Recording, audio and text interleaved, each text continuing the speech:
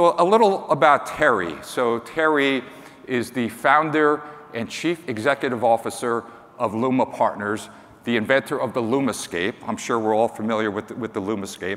Terry is an investment banker, kind of sitting at the intersection of marketing, media, and technology. So brands like Uber and Dollar Shave Club and Untuck It. So who has used brands like that? Virtually, I would expect every single hand to go up in the room. So these are direct-to-consumer brands. So that's the emphasis of Terry's talk today. So please give a warm welcome to Terry Kawaja, founder and CEO of LUMA Partners. Thank you, sir. Thank you, Bill. Thank you. All right, good morning, Orlando. I am excited for this one, folks. For Fire Your CMO, because marketing's future will not resemble its past. And I know what you're thinking. I know what you're thinking. The first question on your mind is why, at a marketing conference, are you listening to an investment banker? After all, we don't have the best reputations.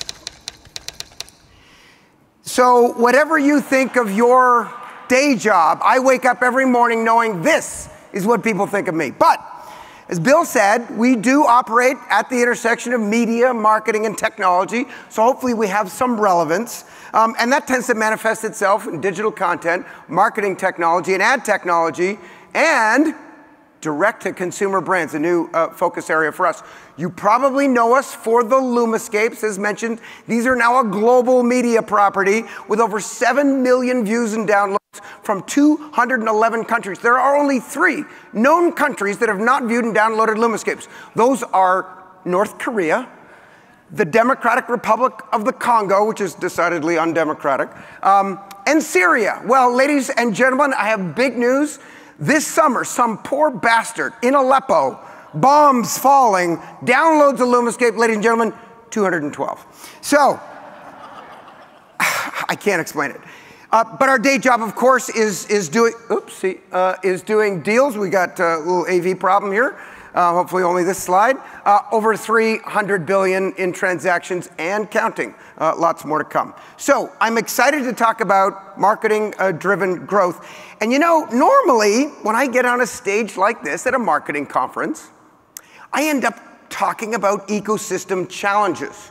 And there are so many of them, it's like getting tiring. And I have a cohort, the chairman of the ANA, Mark Pritchard, CMO of Procter & Gamble, has almost been my partner in this, going around to every conference, talking from a marketer standpoint about this challenge, about this major problem. And I gotta be honest with you, I'm tired. I don't wanna talk about these problems anymore. Although this being near the 6-month anniversary of GDPR, just a quick note on privacy. GDPR was enacted on May the 25th of this year. And politicians, regulators, and privacy zealots will tell you that consumers are up in arms about their anonymous data being utilized for purposes of targeting in a marketing context. Well, I'm here to tell you that's not true. That is simply not true. Now, I'm not talking about leaks of PII data like Facebook recently had. That is horrific. That should be addressed, penalized, and those actions should be corrected because that is bad. All players who leak PII should be bad. But anonymous data about your demographics and your proclivities? No, no, no, no, no. I get it now. You know the GDPR EU symbol? It's got 12 stars, originally reflecting the original 12 countries in the EU. Well, there's now 28 countries in the EU, so it doesn't count for that anymore. I'm pretty sure I know why the 12 stars are there.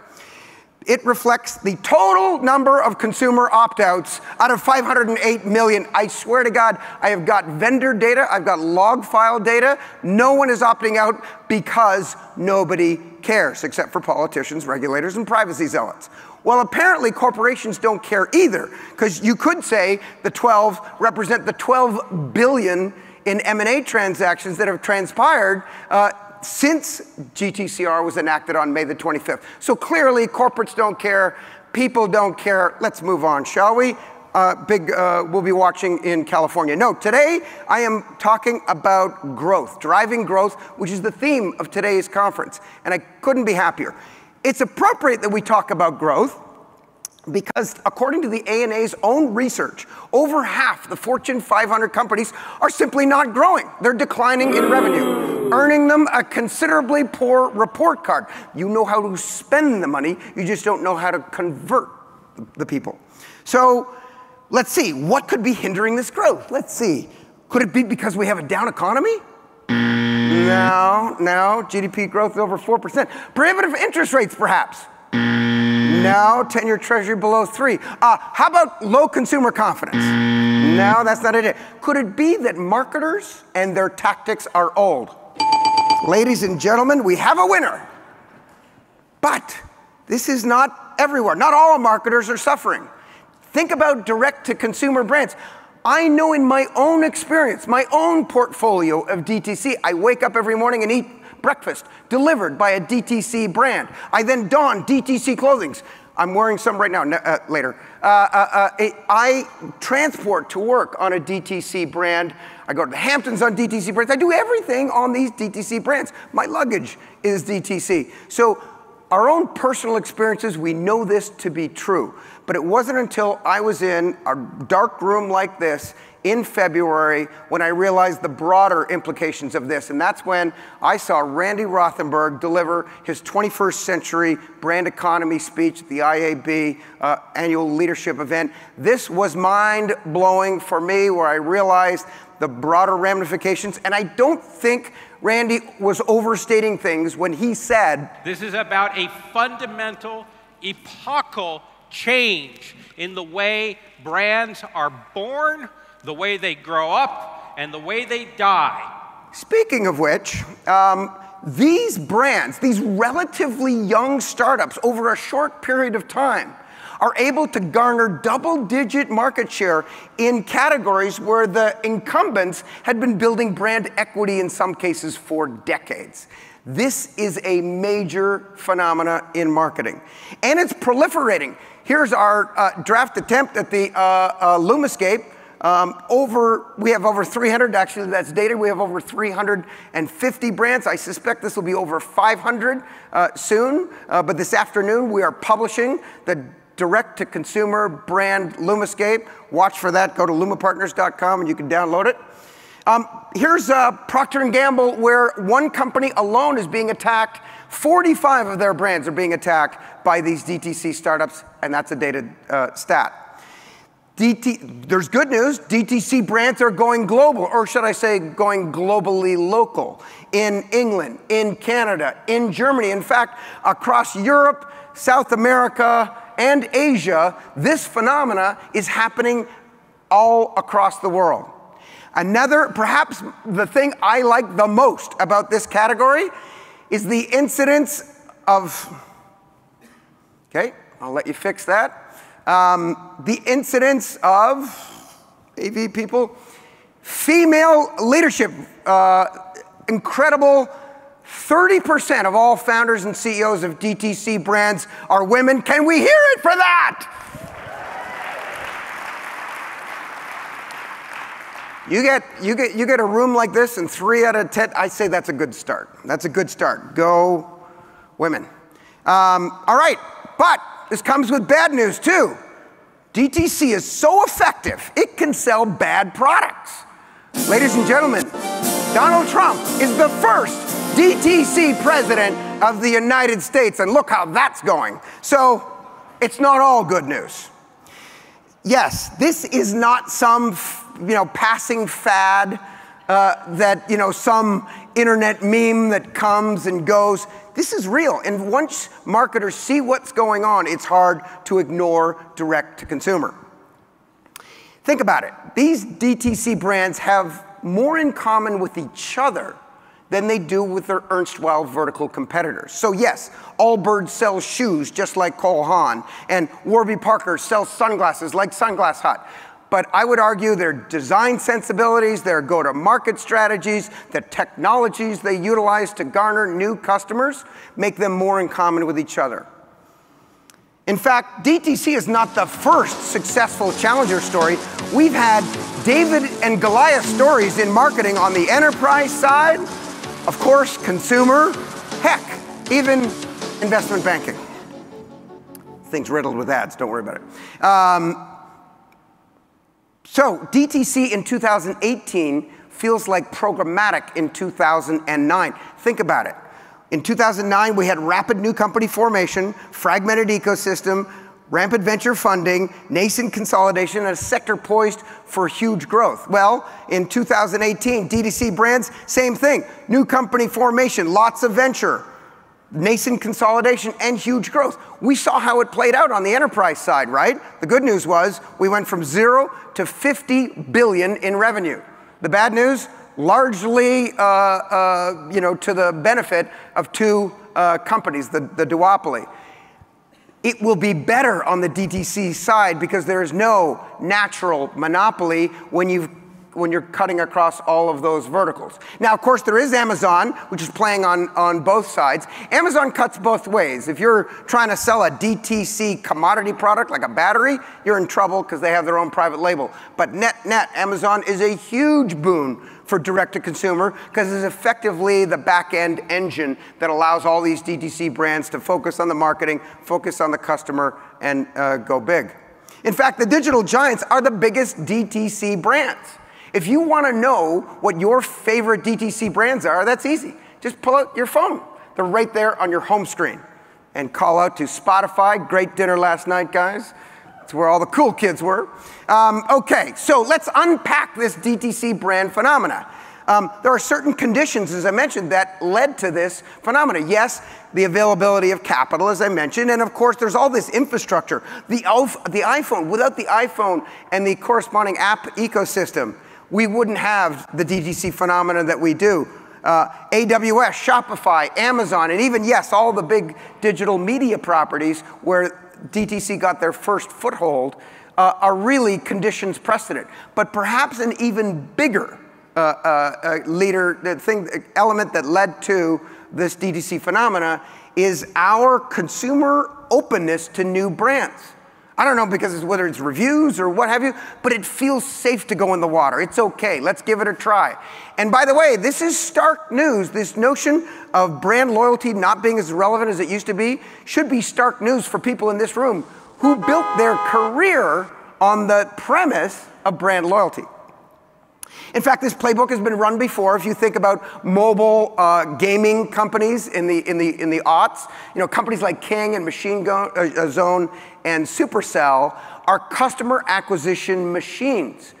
Think about the P&L of Supercell. Here's their P&L rounded from 2010. $1 billion in revenue, only 10% to make the game. You code the game, that doesn't cost much. And then the rest of it is all marketing and profit.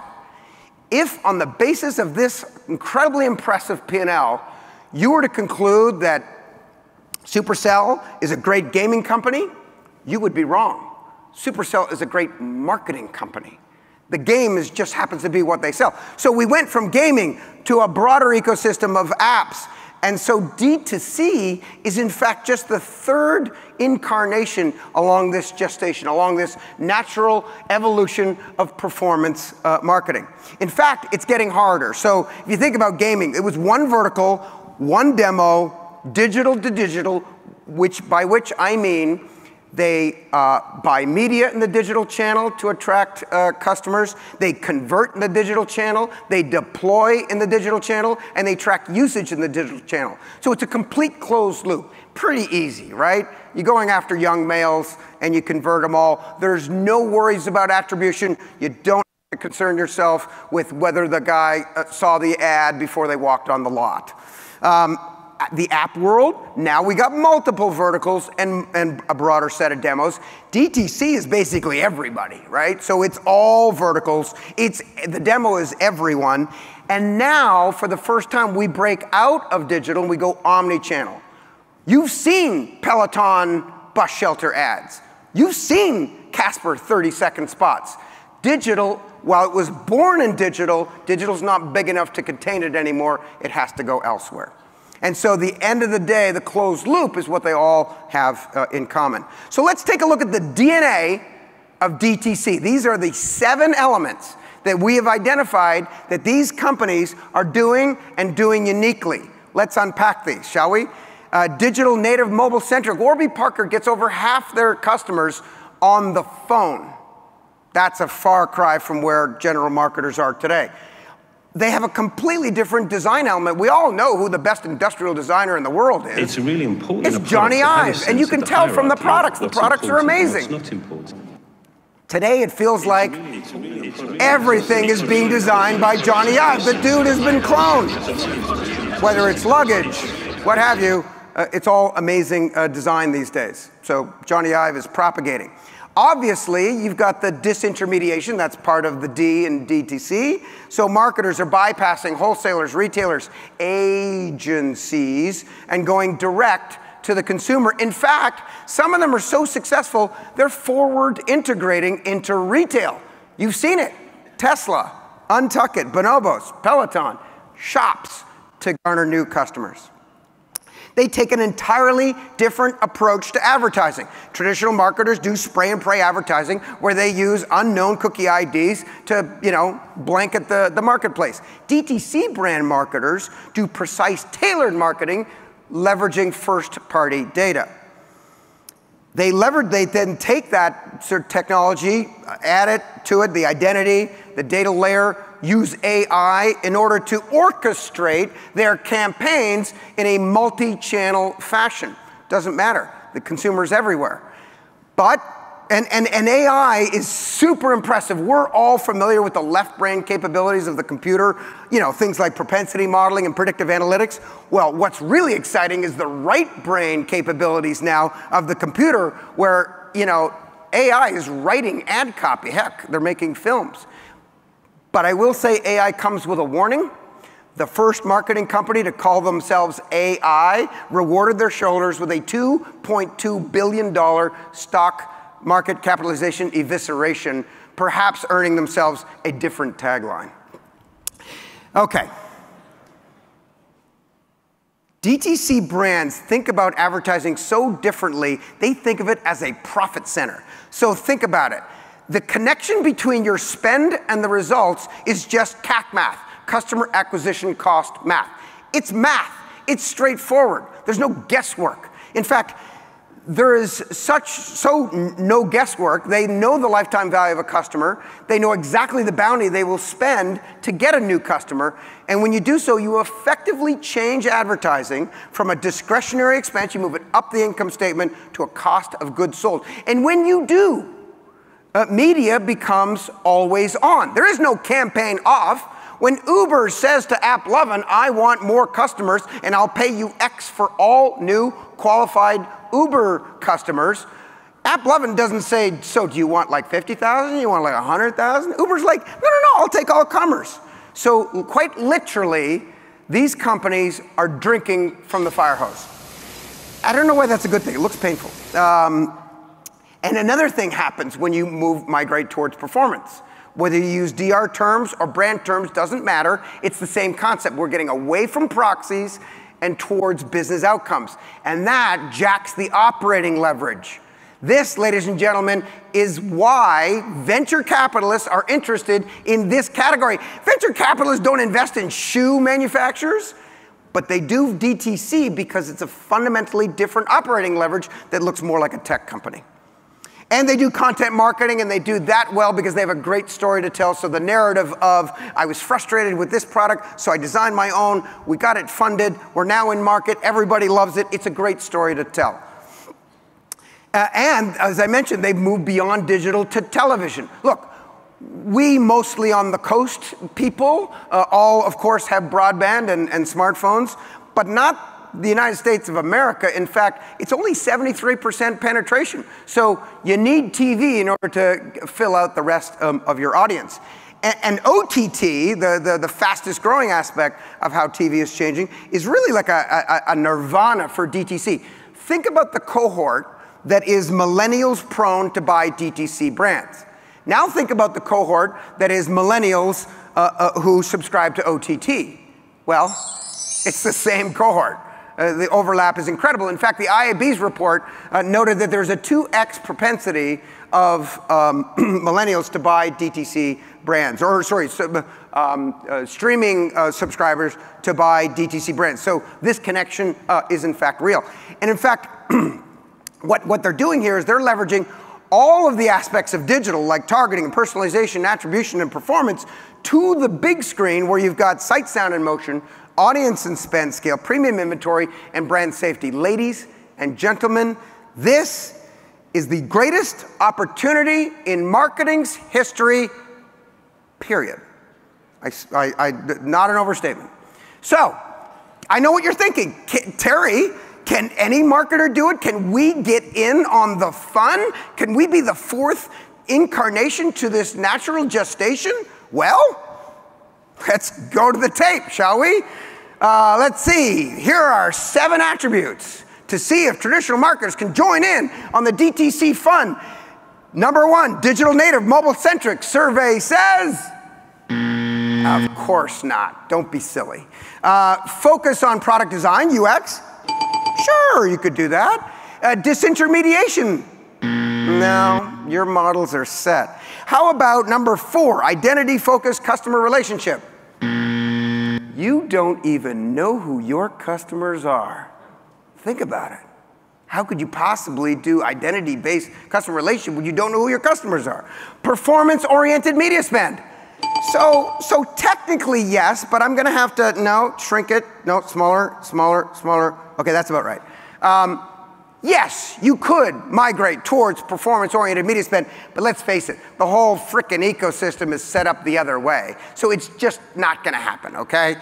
It's all based on impressions and CPM, the whole world. Content marketing for brand storytelling, absolutely, and some of the traditional marketers do this phenomenally well. How about growth-focused marketing talent? This is a yes, but it comes with an asterisk. It may require personnel change. Why do I say that? Well, there is a vast difference between the talent of a traditional CMO versus that of a DTC brand CMO. I'm sorry, we're gonna have to start with some nomenclature change. Spend doesn't matter in DTC land, just results. These are not CMOs, these are chief growth officers. The age is a generation apart. The backgrounds are diametrically opposed. Now the good stuff, compensation. These look wholly different. The traditional CMO, a huge cash-heavy compensation, understandable.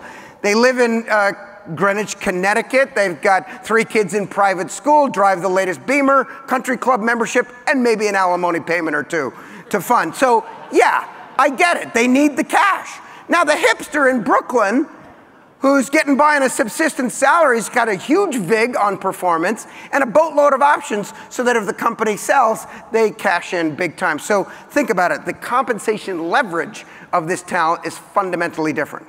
Okay, so generally speaking, there are 2 strategy options for growth for traditional marketers. You could do build or you could do buy. Let's take a look. I'm going to go ahead and suggest that it is incredibly hard, almost impossible, for legacy marketers to build DTC brands. Take razors, for example. Dollar Shave Club launches in 2010 with an innovative business model and a coolness factor. Remember Mike Dubin in that viral video? Are the blades any good? No. Our blades are f***ing great. So not only did he produce this video with like no cash, cost him like, $5 grand, it garnered over 25 million views and organically, didn't pay a dime to make that go viral. So what did the #1 market share company, Gillette, in razors, do in response to the launch of Dollar Shave Club? They launched Gillette Shave Club, a copycat business model that screams inauthenticity. It's almost like they don't want you to buy their razors. Exactly, Mike. I mean, and by the way, if you marketers are sitting out there, you still think you can be cool and like launch your own DTC brands? Think about a middle-aged white man trying to dance. Yep. It's like a slow-motion car wreck. You can't look away. So for all you marketers who think you've got it, you can do this, I want you to let this image burn into your brain and let the governor be your governor. This is my last slide. We're just going to stand here for the next hour. No. I mean, it really. And very few incumbents have had success with DTC, right? Think about it. The ones that have are the best marketers to begin with. And it even took them major initiatives or reorganizations in order to ensure that this worked. Okay, so fine. So maybe build is not best. Maybe we need to think about buy. And by the way, this comes with a caveat. As an investment bank, you know, LUMA often calls for more M&A because when you're a hammer, everything looks like a nail. So, with that caveated, here are the 10, and only 10, sizable transactions in the DTC space. Deals over $100 million. Couple things to note here. Number one, the defensive rationale deals, that is to say, where the acquirer was already in the category of the target, have been done at valuation multiples that are double or triple the underlying vertical. The offensive rationale deals are being done at like tech multiples, 5, 10x, even greater times revenue. And don't worry, I know I said some things about Gillette, but Mark is not sweating it. P&G is not sweating DTC. They're going native. They bought native deodorant for $100 million. So they understand the opportunity and are getting in the game. Here's a couple case studies. Unilever buying Dollar Shave Club. This stands for the proposition that if you make a funny video with $164 million of venture capital, in 6 years you can turn that into $1 billion, where the buyer is happy. I'm no Vanderbilt, but this train makes hay. Yeah, hold on the Vanderbilt thing, Mike, because turns out sales flatlined right after the acquisition. Now, there's a lot of things going on here. They're trying to internationalize the brand, lots of other movement, and I hope it'll have a good success. But maybe it's not Vanderbilt, Mike. Maybe you're more like Billy Joe and Bobby Sue. And to be fair, he took the money, but he hasn't run yet. Still at Unilever, and still working to make that a big success. The other one, Walmart buying Jet. When this came out, all the press said they're crazy. They've lost their minds spending $3 billion on one of these companies. All the press was negative. And guess what? A year later, some of the same publishers saying the exact opposite. This is a huge opportunity for them, making Mark Lore the world's best compensated Walmart greeter. Okay. So maybe M&A works. And by the way, we may see these companies be sort of like the next century's sort of conglomerate. Okay, so fragmentation is a challenge to find the targets. I mean, here's the DTC brand LUMAscape that'll be published today. Again, lumapartners.com. You want to go grab that and see all these brands. But you could look, this comes with a warning. Like the enterprise LUMAscapes, there's going to be a lot of failure here, so you have to like invest wisely. And you could stare at this all day long and just get blurry-eyed, but don't worry, help is coming. Like in the enterprise space, we try and find clarity. Okay, yeah, right. All right, so this is why. Remember Victor Kiam, he liked the razors so much he bought the company? Why we at LUMA are doubling down on consumer brands, advice for consumer brands. And look, we've been doing this for a long time with consumer brands, but this is a big new initiative, and I am super excited that besides very qualified people that we have internally, I am today announcing, oh my God, I'm so excited, the biggest name in marketing and technology today is joining LUMA. Ladies and gentlemen, say hello to LUMA's latest advisory board member, Mr. Scott Galloway, joining LUMA. Woo! For this very effort, it's going to be amazing, along with the rest of the LUMA team. Okay, so bringing it home. Looking forward, you, marketers, have a choice to make. You could take the red pill and pursue DTC-led innovation, or you could take the blue pill and go back to marketing as usual. Well, let's see. Pick the blue pill and, forget about this talk. You didn't sign up for this shit. Just go back to spray and pray, hope for the best. Besides, retirement's coming up soon. And by the way, if you find yourself in this cohort, and I suspect there are many of you who do, I have really good news. Cocktails in Concert tonight with Kelly Clarkson. Brought to you by iHeartMedia. Drink, enjoy the music, and forget everything I just said. Or, could get serious. Take the red pill and see how deep the DTC rabbit hole goes. Study these best practices, focus on the consumer, recommit to product design, utilize leading customer identity solutions, adopt performance media, deploy content marketing, make select acquisitions, and while you're at it, don't forget number 8, get your raise and promotion because you have just invigorated growth into your institution. Or as Rihanna says, bitch, better have my money. And yeah, I'm going personal because remember, I started personal. Don't worry, you take enough of these red pills, you can wipe that out. So, my advice, choose wisely. And if you do choose the red pill, you do pursue DTC-led growth, maybe make a few acquisitions, well, in the words of Mike Dubin, the party is on.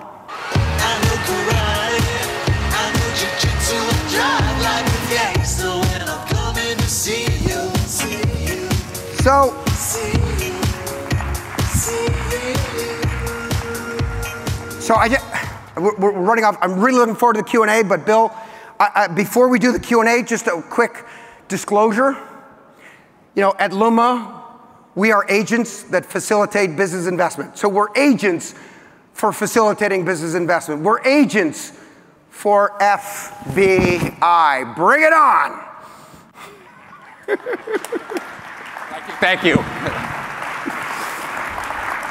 So even before I saw the 2 pills up there, my question, help us all. What type of vitamins do you take? You know, I need to do that to get the energy. I'm only allowed 1 coffee. So turn around, somebody take this picture. If you walk around with this jacket, there's something else going on with the FBI you guys may have read about in the trade press. You'll scare the hell out of a lot of people. So hey, listen, I'm joking, but they're not. So very, very little time for questions. So a direct-to-consumer brand cuts out the middlemen. You had a slide up there where you mentioned agencies. Just talk broadly about, and A&A has seen this huge trend toward marketers taking that in-house. So what do you see for direct-to-consumer brands? So here's the thing. Agencies are stuck in an old business model. I mean, they're good people. I wish them well. And as Rashad Tabakawala says, they're like cockroaches. They'll figure out a way to survive. And many of them have. Those smarter, more technology-enabled ones on the enterprise side have found a way to live in this new world. I'm looking at you, Dave Smith. And secondly, is in this, specifically in DTC, we have now seen the rise of DTC agencies. Sounds like an oxymoron, but literally they are specialized in these DTC strategies. So Jeff Bezos is the great disruptor, and he had a line that he said, someday someone will come and disrupt us. Can you look into a crystal ball when you think about direct-to-consumer brands, and again, just emerging, but what should be the watch-outs for those guys? So it's interesting you say that, because Dollar Shave Club garnered 12% market share against Gillette, or them and Harry's, I think, garnered over 12%. Now they're getting disintermediated by yet newer DTC brands. So what I think we're going to see is a continued fragmentation and splintering of these brands as more and more of them grow up and appear. So in your role as an investment banker, you have great visibility to what's going on in the industry. So besides DTC, what are some hot things that you've seen that you'd like to share with the crowd? Well, what's interesting about this DTC thing, again, if you go back to the sort of the 7 elements of their DNA, is what I would encourage other marketers to do is take a look at what they're doing. Things like CDPs, where you truly have a holistic understanding of who your customer is. You can manage what to do with them across every channel throughout the customer journey. And so study how they're reaching their success, because yes, many of those can be applied to marketing writ large. So final question for you. You're the inventor of the LUMAscape. Yep. How many LUMAscapes are there now? And besides the new one you're introducing today, which one's your favorite? So there's 21 LUMAscapes now. We're just coming out with the audio LUMAscape. There is the direct-to-consumer. There's 21 in total. By far, my favorite is the strategic buyer LUMAscape. It's colorful. It's got 200 logos on there of all the major buyers in media, marketing, technology, and network. And it's cut 5 different ways. So if you're selling product to companies, that's a good one to utilize. You're just awesome. Thank you so much. Thank you. Yeah, we appreciate it.